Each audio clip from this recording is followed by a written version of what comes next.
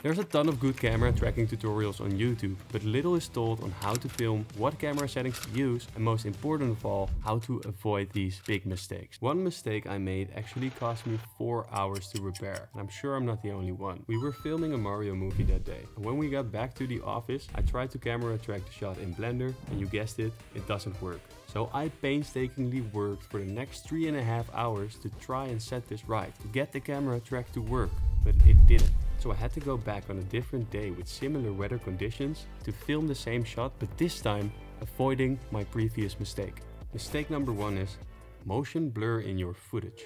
In the case of the Mario footage, there were several frames with heavy motion blur, which means that the picture is all smudged out. Now this is very hard for the computer to track because your image looks very different in the next frame than it did in the previous frame because of the motion blur. So we want to eliminate the motion blur, and we can do that on the camera by increasing the shutter speed.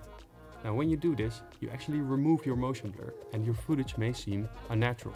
You actually have to reintroduce the motion blur in post-production. But that aside, it's so much easier to have a track without motion blur than trying to fix one with motion blur. So on the camera we are going to increase the shutter speed. Note that it does become darker when we do this, because there's less time for the shutter to open and close, and thus less light is being recorded. And in order to fix our light values, we can always open up the aperture a little bit more or increase the ISO. But be careful with the ISO, as it is prone to increase the grain. Mistake number 2.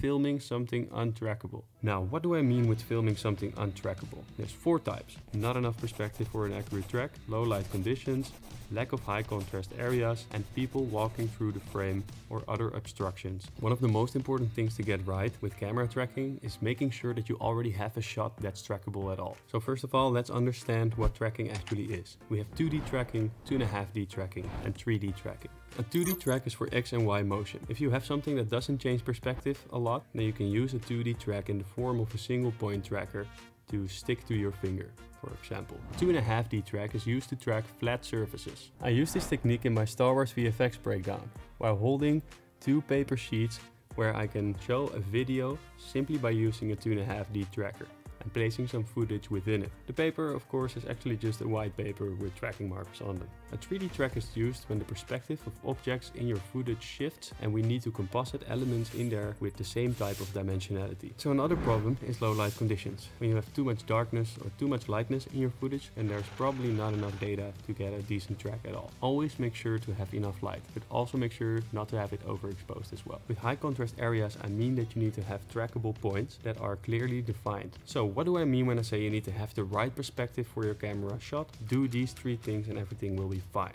Number 1, preferably film the floor but also the wall.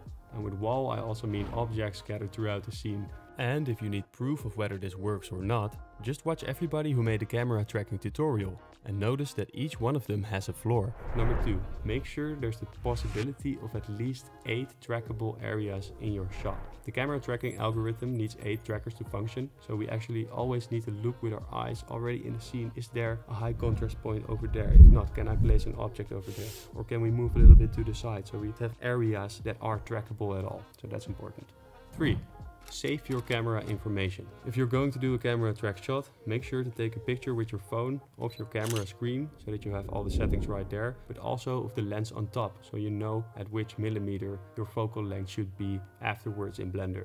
Another mistake I've made is not planning out your shots. Planning alleviates a lot of the problems laying down the road ahead, and especially in camera tracking, because if you pick up the camera track, the movie might not work out anymore as intended to be. I've made the mistake of wanting to track something in a windy forest, but as we all know, the wind rustles the leaves and all the leaves move, and this results in a sort of micro jitter, which makes the tracking very unreliable because everything in your shot is moving around. The same goes for filming seawater. You can't just camera track seawater, it's constantly moving. Another big mistake is having a person cross in front of the footage without there being enough reliable tracking markers left. So if a person moves too closely to the screen, we lose a lot of tracking data, and this tracking data might be useful for the computer to understand where the object is supposed to be placed. So take these lessons and make sure not to waste your time like I did. For the final bit, let's hop into Blender for some actual tracking. First of all, we have a beautiful trackable shot here, and you do as well, because you are smart and you have watched the previous part of the video and you went about preparing for that shot professionally and intelligently. But just in case you made mistakes and have a hard time fixing a track that almost seems impossible, I might have a solution for you at the end of this video. But first the basics, and we'll go through this fast. You can place tracks yourself by holding Ctrl and clicking. Pressing Alt S makes an area in which the tracker will search for the same point in the next frame. You can also click Detect Features and Blender does the work for you, oftentimes accurately enough. Normalize makes sure slight light differences occurring during the shot are ignored, so they don't mess up your track. Under Motion Model, I find Affine to work best in most cases, but I always try location, rotation and scale first, because it's a little less taxing. The difference between Affine and Lock Rod Scale is that Affine assumes perspective shift in the trackers, while Lock Rod Scale does not. You can choose the perspective option if your camera is free-flowing instead of in a controlled shot. Single point and planar tracking I do in DaVinci Resolve. Now press Ctrl T to track forward and press Ctrl Shift T to track backwards. Sometimes you need to detect features at multiple parts of the video to make it work. Under the Track tab on the right, we find Camera, and when we press on the 3 arrows, we can search for our camera. I use a Blackmagic Pocket Cinema 4K, so I'll click on that one. It adjusts the sensor size to the right size, and these are camera specific. Then for the focal length, luckily we've got our picture of the top of our lens, as discussed earlier, and this is basically your focal length in millimeters. And this should be enough for your track to work out. Go to the Solve tab, press Keyframes, unless you use the tripod panning motion, then pick tripod and solve the camera. I found the best solves to be at around 0.3 pixel solve error, and we can get away with a little more if we film with 4K, because it's 4 times more pixels in the same area size, technically. Sometimes a solve error of 0.5 to 0.6 works out as well. So the final part is to clean up some tracks that are bad. First, look for outliers.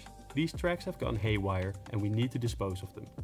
If that doesn't work, we use cleanup, clean tracks, and increase the reprojection error to a higher number. Everything below that number will stay. The rest can be deleted. And now congratulations with your camera tracked footage. If you're still having trouble with your track, I might have a solution.